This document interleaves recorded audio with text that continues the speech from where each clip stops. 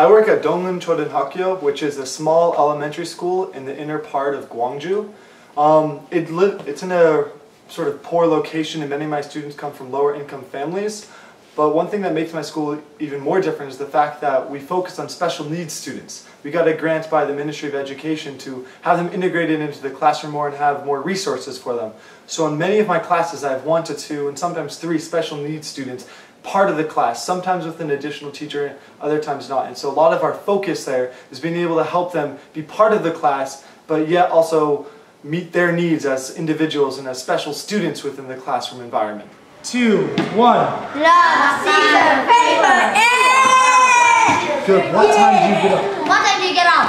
I get up at 7.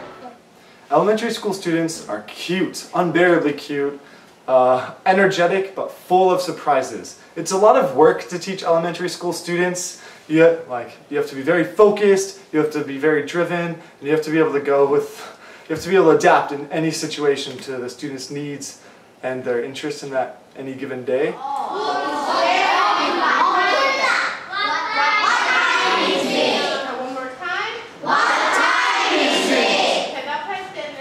As an elementary school teacher, we're required to have co-teachers in the classroom with us at all times, and it's been a great experience.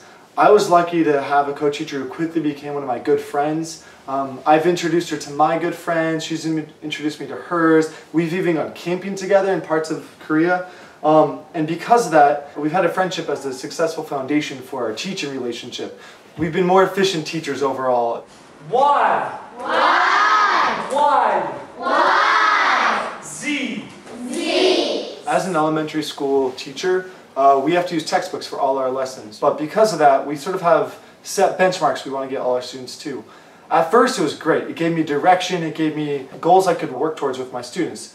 And then eventually it sort of became a limitation where I felt confined by the textbook. And once I adapted to my lessons more to using that as a foundation for my teaching material, it's been great. It's provided a strong foundation for the students and fun activities, and beyond that it's allowed me to sort of fill in the gaps with my own personal teaching style. Please sit down.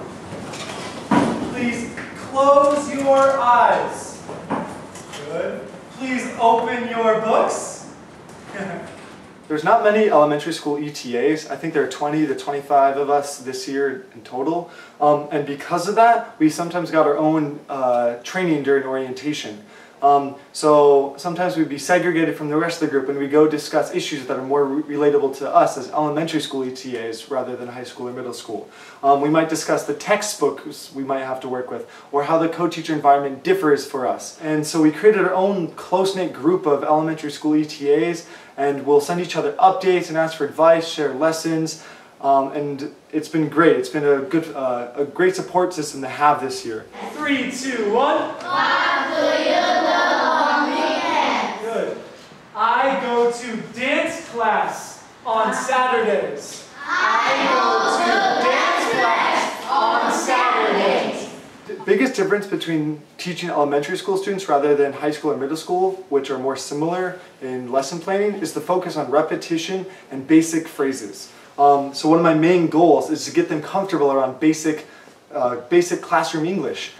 So it's difficult and challenging, but it's really rewarding to see these students walk in every day with a big smile on their face and leave the classroom with an even bigger one.